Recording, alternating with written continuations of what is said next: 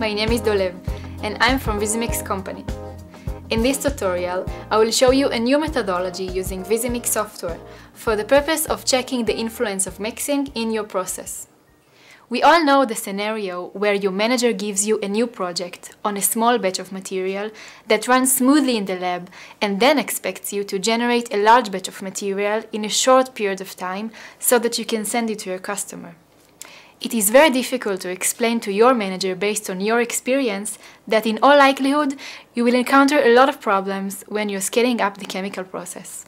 The question is, how can we avoid scale-up problems during the scale-up stages for the new chemical process? Whether you are a process chemist, an engineer, or a technician, VisiMix works with you at your level of expertise. As input, you need only a set of initial data available from routine sources, the type and dimensions of your mixing system, and the properties of the media. If you don't know the exact values, VisiMix helps you to estimate them. You have thus entered all the basic initial data for your equipment and media, and the diagram of your system corresponding to your input appears. At every stage in the life cycle of the process application, whether you are a chemist, design engineer, or process and control engineer, VisiMix saves you time and makes your work more efficient and less error-prone.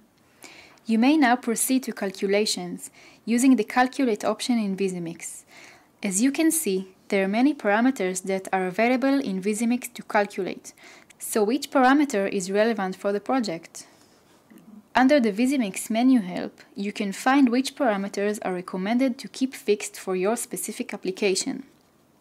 As you can see by clicking VisiMix, Help, Content, selecting Equipment, Key Scaling Up parameters for different unit operations, you will find tables that describe the process, which parameter is important, and where you can find this parameter.